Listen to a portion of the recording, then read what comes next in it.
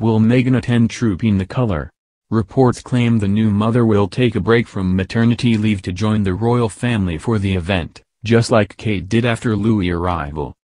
The Duchess of Sussex could take a break from maternity leave to attend Trooping the Colour next week, reports suggest. Meghan, 37, is currently taking time off from royal duties following the birth of her son Archie on 6 May. However, several media outlets, including Hello, have suggested the new mother might join her husband Prince Harry, 34, and other senior royals including the Duke and Duchess of Cambridge for the event marking the Queen's official birthday. If she does, Meghan will be following the lead of sister-in-law Kate, 36, who made an appearance at last year's ceremony despite being on maternity leave with Louis. Kensington Palace declined to comment. The Duchess of Sussex carried out her last official engagements in March.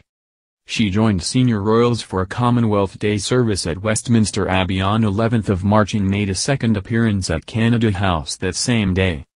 A week later, the Duke and Duchess of Sussex visited New Zealand House, in London, to sign a condolence book and pay their respects following the Christchurch terror attacks.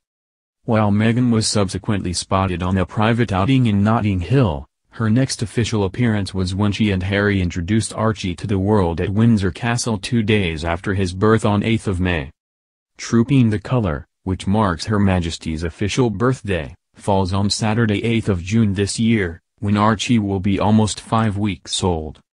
The celebration is attended by members of the royal family, who traditionally watch en rafale fly past from the balcony of Buckingham Palace. The Duchess of Cambridge was first seen just 3 weeks after Prince Louis' birth last year when she attended the royal wedding on 15 May. Kate made a handful of other appearances while technically still on maternity leave, including Trooping the Colour in June, Prince Louis' christening in July and the RAF centenary celebrations this same month.